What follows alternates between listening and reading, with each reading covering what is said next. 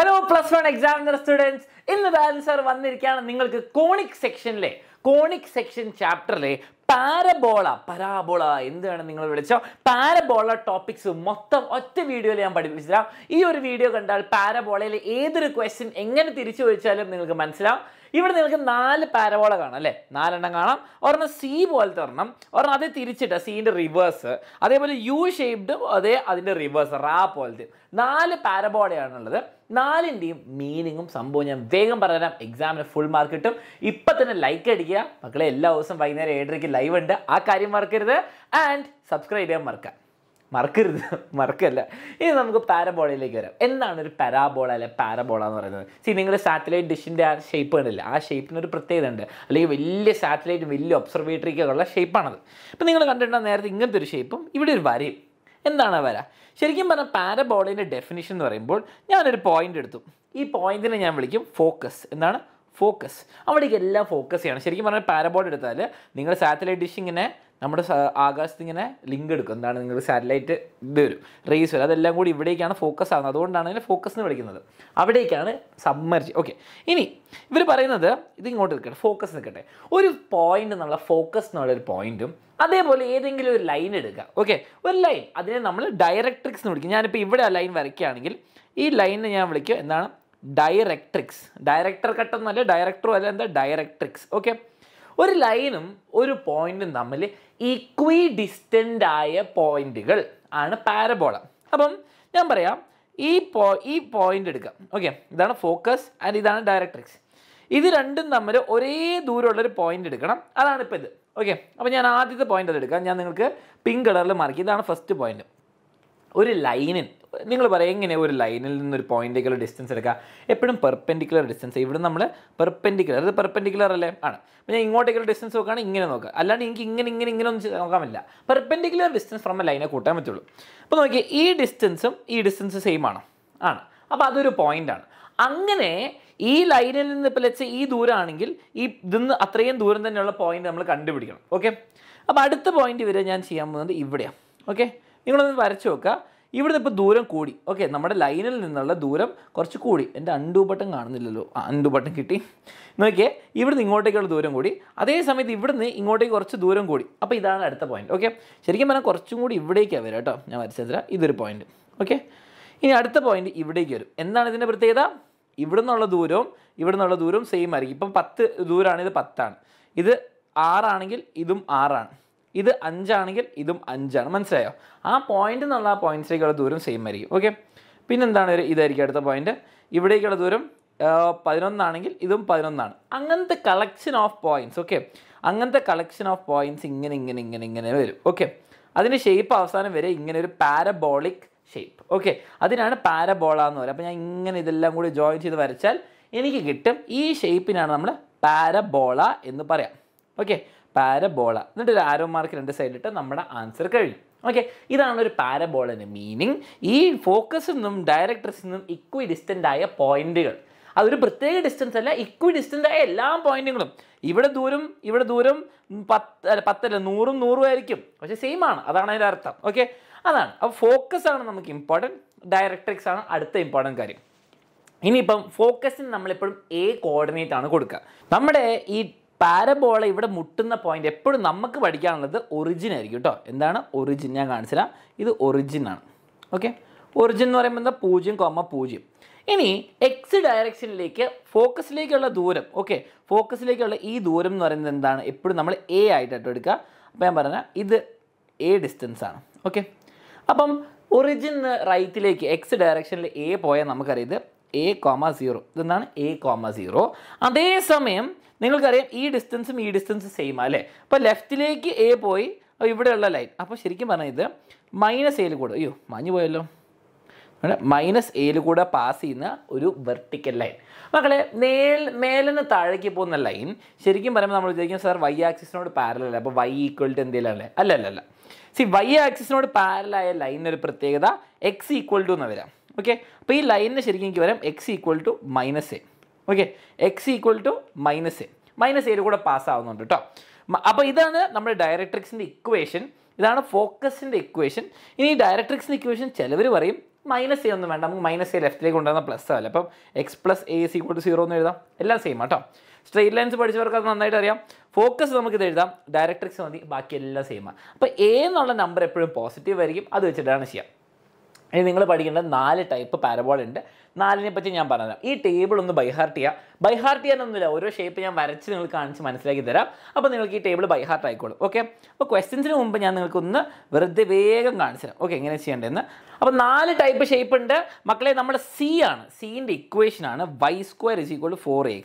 By heart ചെയ്തോ, ഇതാണ് നമ്മുടെ സ്റ്റാൻഡേർഡ് ചാറ്റൻ. ഓക്കെ, സ്റ്റാൻഡേർഡ് ഇക്വേഷൻ എന്ന് പറയുമ്പോൾ y² = 4ax. ഓക്കെ, y² എന്ന് ഓർക്കുമ്പോൾ നിങ്ങൾ എന്താണ് സി ഷേപ്പ് എന്ന് ഓർക്കണം. സി എന്ന് പറയുമ്പോൾ നിങ്ങൾ അതാണ് ഓർക്കേണ്ടത്, സി ഷേപ്പ് ആണെന്ന് ഓർക്കണം, അതാണ് y². ഓക്കെ, ഇതാണ് നമ്മുടെ സ്റ്റാൻഡേർഡ് സാധനം. ഇതിന് ഫോക്കസ് നോക്കിയേ a,0 ഇങ്ങനെ നിങ്ങൾ വരയ്ക്കുക.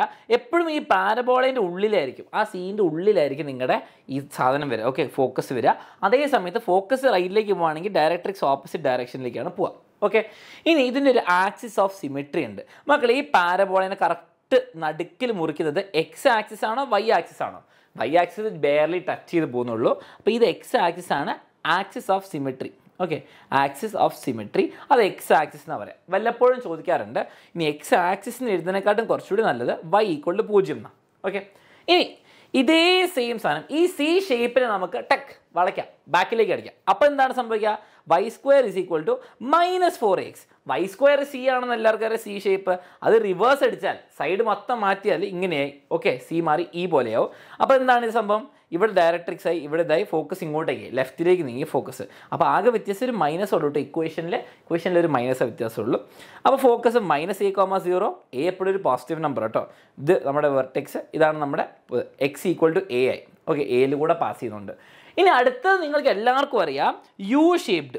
യു എന്ന് പറയുമ്പോൾ എന്താണ്? x² ഓർമ്മയുണ്ടോ? x² പണ്ട് പഠിച്ചിട്ടുണ്ട് അല്ലേ?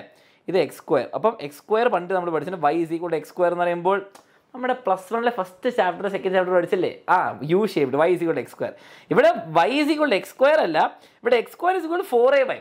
യു ഷേപ്പ് ഉണ്ട്, x² എന്ന് ഓർമ്മ വരണം കേട്ടോ, x². ഓക്കെ, ഈ സമയത്ത് ഫോക്കസ് ഈ സാധനത്തിൻ്റെ ഉള്ളിൽ തന്നെയാണ്. പക്ഷേ ഇവിടെ ഇപ്പം a ഡിസ്റ്റൻസ് മേലേക്ക് പോകാമെന്ന് പറഞ്ഞാൽ നിങ്ങൾക്കറിയാം y 0,a y ഡയറക്ഷനിലാണ് പോകുന്നത്. അപ്പം a,0 ഒന്നല്ല, 0,a ആണ്.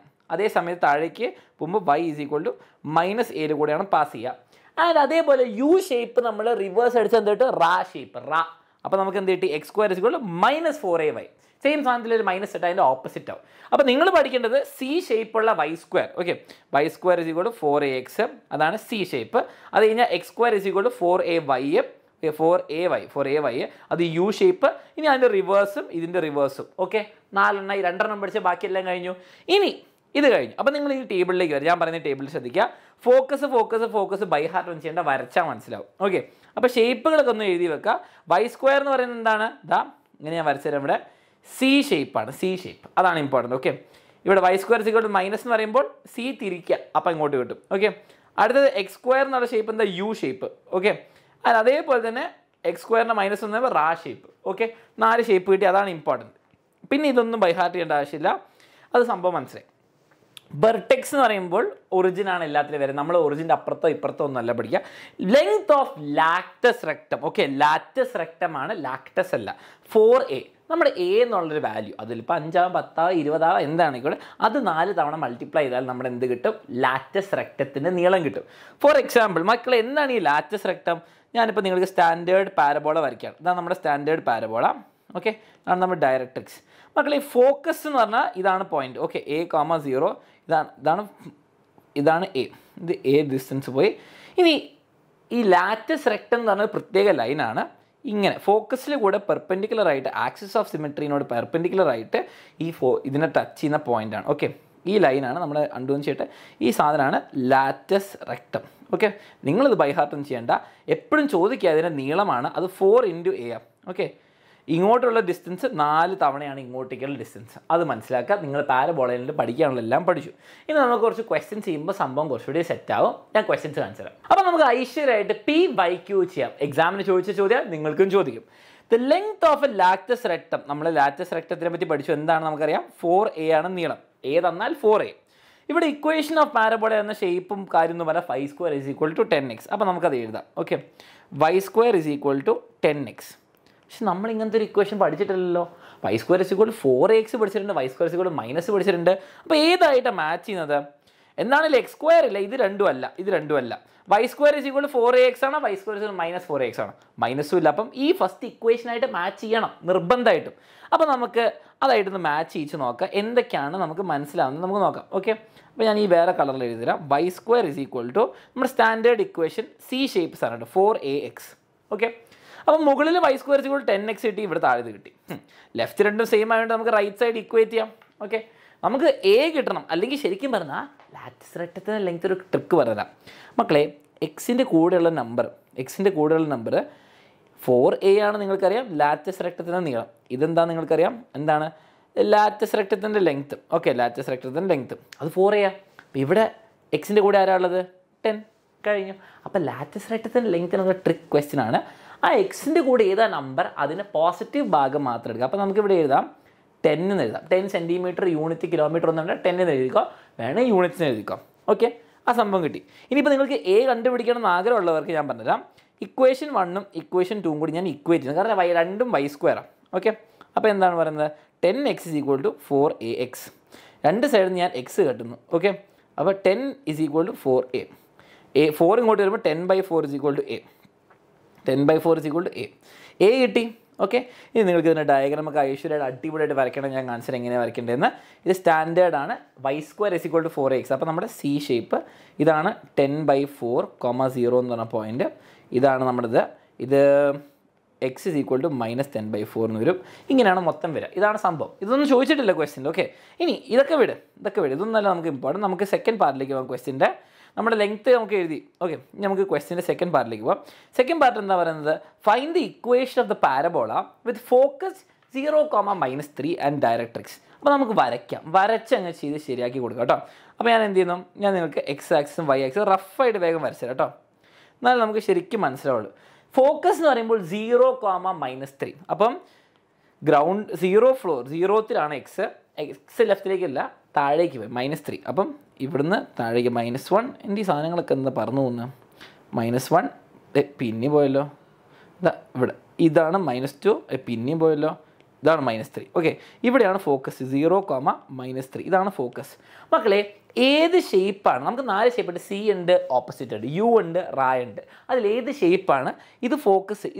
ഏതിൻ്റെ നടുക്കിലാണ് ഫോക്കസ്? ആ സാധനം പാരബോളയിൽ നടുക്ക് വരണ്ടേ? സീൻ്റെ ഉള്ളിൽ ഇവിടെയാണ് വരുന്നത്? അല്ല. ഇവിടെയാണ് വരുന്നത്? അല്ല. ഇവിടെയാണ് വരുന്നത്? ഇതും അല്ല. അപ്പോൾ ഇതെന്താ? റാ ഷേപ്പിലാണ് വരുന്നത് അല്ലേ? റാ ഷേപ്പിൻ്റെ ഉള്ളിൽ. അപ്പോൾ റാ ഷേപ്പുള്ള ഏതായിരുന്നു ഓർമ്മയുണ്ടോ? അപ്പോൾ ഇങ്ങനെയാണ് നമ്മുടെ പാരബോള വരിക. ഓക്കെ, ഈ ഷേപ്പ്. ഇതെന്തിൻ്റെ പേര്? റാ എന്ന് പറഞ്ഞാൽ x² ഓപ്പോസിറ്റ്. x² എന്ന് പറയുമ്പോൾ എന്താ ഓർക്കേണ്ടത്? x². u എന്ന് പറയുമ്പോൾ എന്താ ഓർക്കേണ്ടത്? x². ഓക്കെ, x² ഓപ്പോസിറ്റ് റാ. അപ്പോൾ നമുക്ക് മനസ്സിലായി ഇതിൻ്റെ ഇക്വേഷൻ. സ്റ്റാൻഡേർഡ് ഇക്വേഷൻ ഇതാ. x² അല്ല, x² ആണ്, പക്ഷേ അതിൻ്റെ റിവേഴ്സ്. അപ്പോൾ എന്താണ്? -4ax, -4ay. ഓക്കെ, x² ആണെങ്കിൽ u ആയിരുന്നു, പക്ഷേ മൈനസ് ഇട്ടുകൊണ്ട് താഴേക്കായി. അത് കിട്ടി. ഇനി നമുക്ക് ഇവിടെ a എന്ന് പറഞ്ഞാൽ എന്താ മക്കളെ? a എന്ന് പറഞ്ഞ ഒരു നമ്പർ ഉള്ളൂ അല്ലേ? ഈ 3 -3 അല്ല, a എപ്പോഴും പോസിറ്റീവാണ്. കാരണം ഇവിടെയും 3 ഇവിടെയും 3. അപ്പോൾ സംഭവം പിടികിട്ടിക്കോ. ഇനി ഒരു സംശയം ഉണ്ടെങ്കിൽ നിങ്ങൾ എന്ത് ചെയ്യുക? ഇതും കൂടി വരച്ചോ. y = 3. y എന്ന് പറയുമ്പോൾ 3rd ഫ്ലോറിൽ ലൈൻ ഇങ്ങനെ വരും, x ആക്സിസിനോട് പാരലായിട്ട്. y = 3. അപ്പം നിങ്ങൾക്ക് സംശയം ഉണ്ടെങ്കിൽ ഞാൻ പറഞ്ഞാൽ നോക്കിയേ, ഈ ഡിസ്റ്റൻസും 3 ആണ് മക്കളെ, ഈ ഡിസ്റ്റൻസും 3 ആണ്. അപ്പോൾ എന്താ നിങ്ങൾ മനസ്സിലാക്കേണ്ടത്? a എന്ന് പറയുന്നത് 3 ആണ്. അപ്പോൾ ഈ ഇക്വേഷനിൽ കൊണ്ടിട്ടേ. ഇക്വേഷനിൽ കൊണ്ടിടുമ്പോൾ x² = -4 × 3 × y. The answer is x² = -12y. ഇതാണ് നമ്മുടെ ഈ പാരബോളിൻ്റെ ഇക്വേഷൻ. x² = -12y. നമ്മൾ ആൻസർ ചെയ്ത് 3 മാർക്ക് കിട്ടി. PYQ സെറ്റാക്കി. ഇക്വേഷൻ മനസ്സിലാക്കാൻ പഠിച്ചു, ഡിസൈഫർ ചെയ്യാൻ പഠിച്ചു. ലാറ്റിസ് റെക്റ്റ് എന്ന് പറയുമ്പോൾ ഇതിൻ്റെ ലാറ്റിസ് റെക്റ്റ് എന്താണ്? ഈ നമ്പർ, ആ നമ്പറാണ്. ആ 4a എന്ന് പറയുന്ന നമ്പർ. 4 × 3 മൈനസ് ഇല്ല, പ്ലസ് മാത്രം. നമുക്കൊരു ക്വസ്റ്റ്യനും കൂടി ചെയ്യാം, രസമുള്ള ക്വസ്റ്റ്യൻ ആണ്. നോക്കിയേ, focus of the lattice parabola y² = 8x. y² = 8x ആണ് ചോദ്യം വന്നിരിക്കുന്നത്. ഓക്കെ, അപ്പോൾ നമുക്കൊന്ന് ചെയ്ത് നോക്കാം മക്കളെ. y² എന്ന് പറയുമ്പോൾ 2 രീതിയാണ് വരിക. നമുക്ക് എന്താണ്? y² എന്ന് പറയുമ്പോൾ 2 ആൻസർ വരാം.